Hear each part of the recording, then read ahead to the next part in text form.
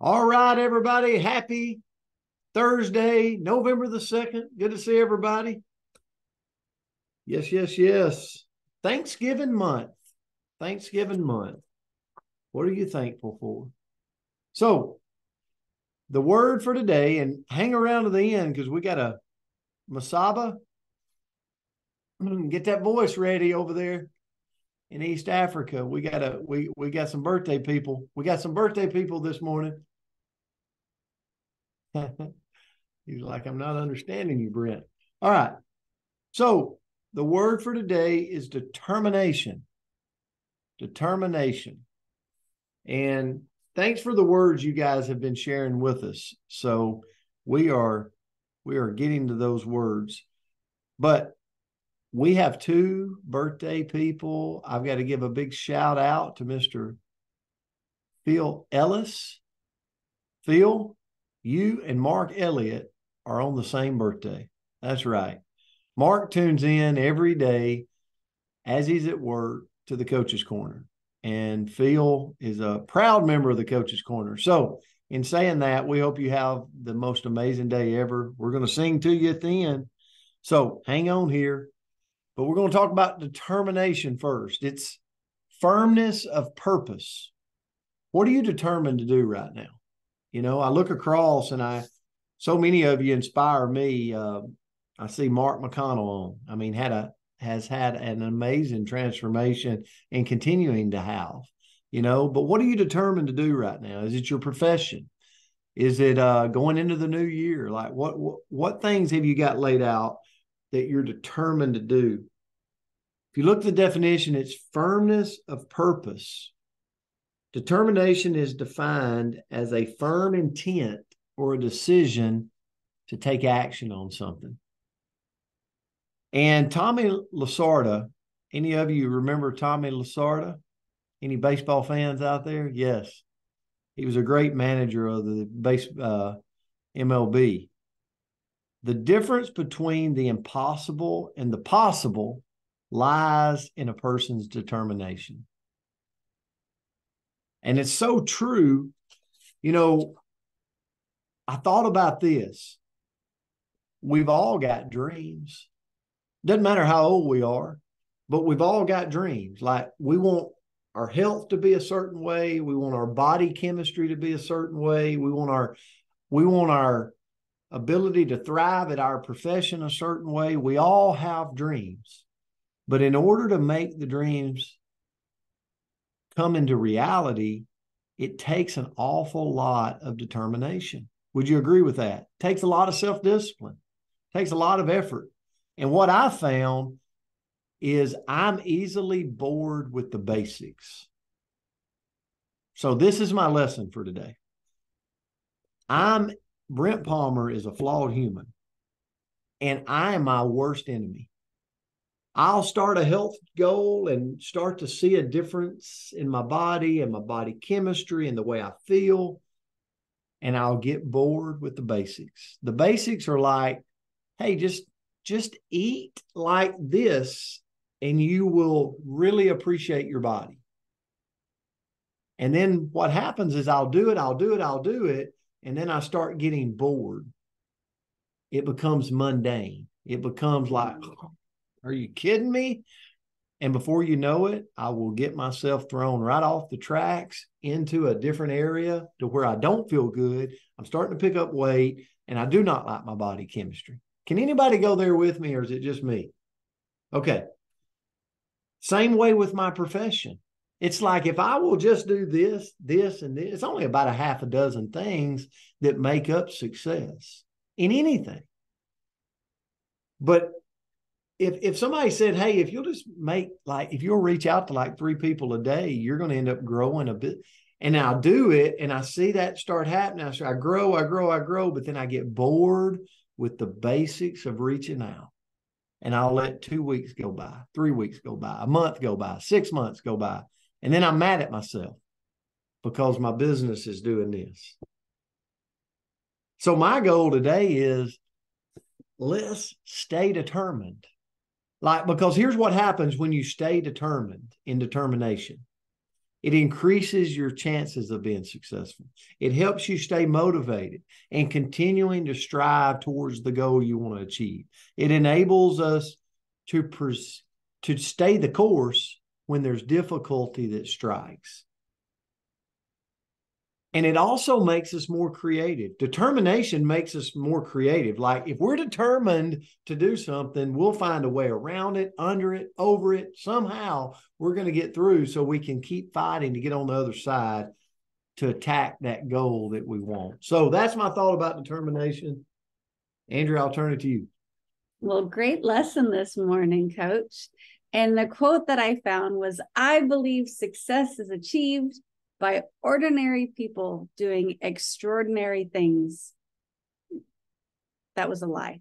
I messed that up. Hold on. Scrap that. Do it again. Do it. Repeat. Try that one more time.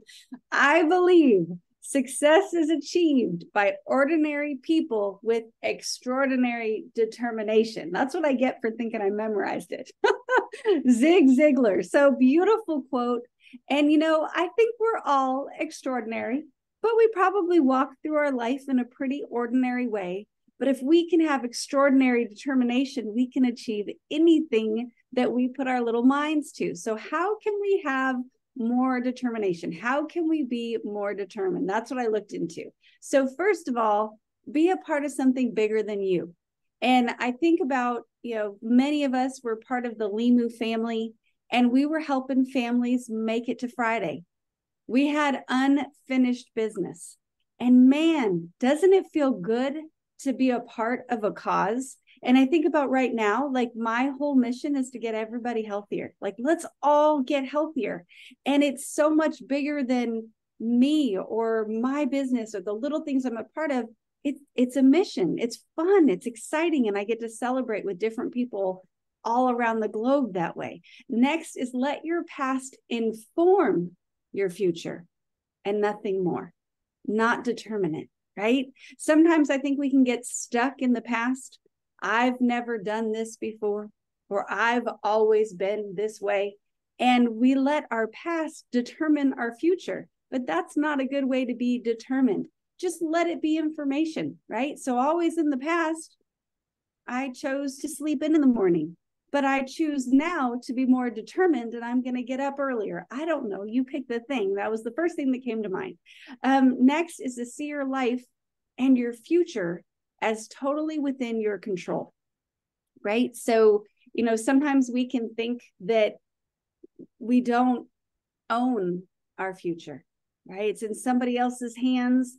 I can only manage so much. I can only control so much. And while that is true in many ways, our life is in our hands and our future is under our control. So go own it. Go make the changes that we need to make in order to own it. Next is to learn to ignore the things that we can't control, right? So there are going to be people in our life or circumstances or things that we can't change. So don't buy that course, as Coach would say. Let that go and focus on the things that you can. Number 5 is to celebrate the successes of others. Don't resent it. Have you ever been, let's just pretend you're at an event. Okay, so you're at an event. Somebody's coming into the house and Maddie's welcoming in. But you're in an event and all these people are walking across the stage. And sometimes if we're sitting there and we're not winning, we can resent it. We're giving storm cloud eyebrows, at least on the inside, right? Oh, good for them. Good for them. Good for them. But if we truly want to be determined, we are going to celebrate every success that we can. We're going to cheer them on because we're going to attract more of that into our life if we're sharing that excitement with other people. Next is never stoop to complaining, criticizing, or whining.